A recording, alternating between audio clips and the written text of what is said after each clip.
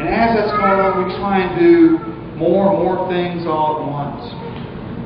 Tom Friedman, who writes occasionally for the New York Times, some time ago wrote an op-ed piece called The Taxi Driver, where he talks about arriving in Paris and getting a cab to go from Charles de Gaulle into Paris. And he realized in retrospect what had happened on that taxi cab ride, that he and the driver had done 6 things. The driver had driven, talked on the cell phone, this is in the editorial, watched a movie, that's scary. He had listened to his iPod, been a writer, listened to his iPod, and on his laptop worked on a story. The one thing that they didn't do, anybody want to take a guess? Help each other. Isn't that the way we handle ourselves so much? It's what Wendell Stone, a technologist, I didn't know that there was such thing as a technologist, calls continuous partial attention. Continuous partial attention. Think of Martha in the kitchen, pots and pans, working this, working that, and all the time working her resentment. Mary, does Mary have partial attention? No. Mary is focused on Jesus. Listening to His words. Being fed by Him. And so we come here to this place this day. We come to this place with a table set before us. And we come from all sorts of different places. You all don't look like the same family, but you are. As Desmond Tutu has said, you are all related. Because Jesus was serious when He said, God is our Father. Now, if God's our Father, get it? Desmond will say, that means that there are no outsiders. All are insiders. All are connected. All, in the language of this moment, this place, this space, all have a place at this table. One of the things I said 2 weeks ago when I was at St. Anne's in Oceanside, opening of that church after a 4-year hiatus, is that this is the welcome table. It is a table where all are welcome. Which means we're in the business of pulling up chairs. And that's what Jesus teaches us. It will take time to be like Mary and be continuously attentive to His Word. To be fed by His Word and the bread and wine made His body for us and then in us. So we pull up chairs. It's kind of funny who our dinner mates are. And it's remarkable what our table talk will be. And we might come to that table thinking that we are going to simply be satisfied with who we are. But being at the table of Jesus isn't about that. It's about being changed into something different.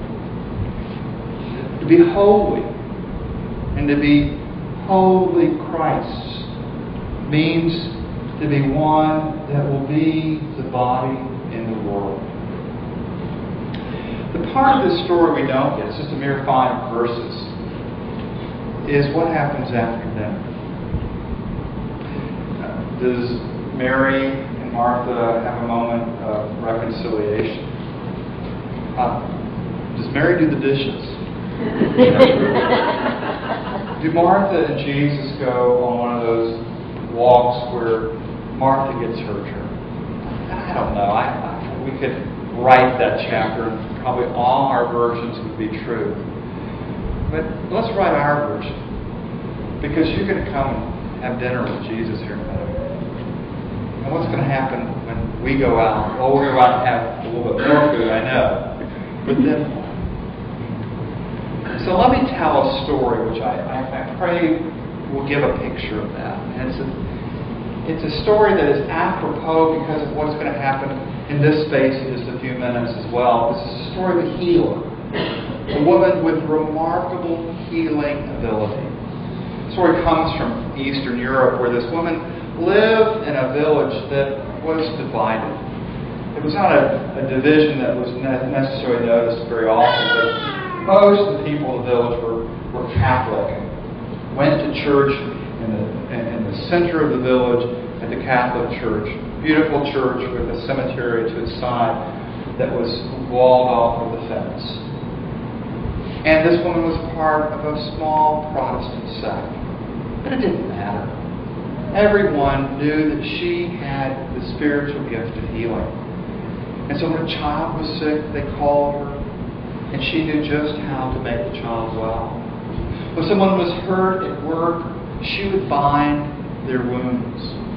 Even the Catholic priest, when he became ill in an epidemic, she was the one who nursed him back to life. This happened decade after decade, until she herself grew old, fell ill, and then died. The village mourned her terribly. And they went to the parish priest and said, "Father, this dear soul mended us all. May we not bury her in our burial ground?" And the priest said, "Oh, no, it's not allowed. She's not one of us." "Surely, Father, there can be an exception." And just like what Father Dave would do, he said, "Well, I'll go need to check with the bishop." And of course the bishop said, "Absolutely not. We have our rules and our regulations." And so the priest gave the word, "No, it may not happen." On the day of her funeral, the villagers gathered together. They took her coffin, paraded it down into the procession into the center of town, and they had dug a grave right beside the fence of the graveyard. And they buried this healer right outside the fence of the graveyard. They said their prayers and left. That night, they returned and they moved the fence. And that, folks, is what we're supposed to do. There's no fence around this table. And there's a perceived fence. We need to move. We need to be Martha and we need to be Mary.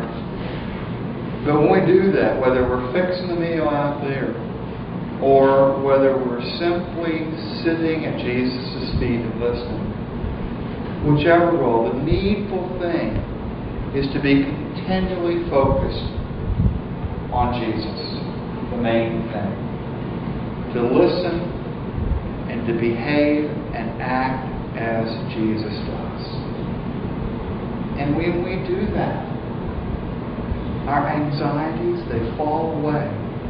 Not because every problem is solved, because every problem will be solved through Jesus in the fullness of time, in ways that we cannot ask for or imagine. And so, Julian of Norwich had it right when she said, "All things will be well. All manner of things will be well." So, let's get on with the business of continually focusing on Jesus. And what do you say? Let's move some fences.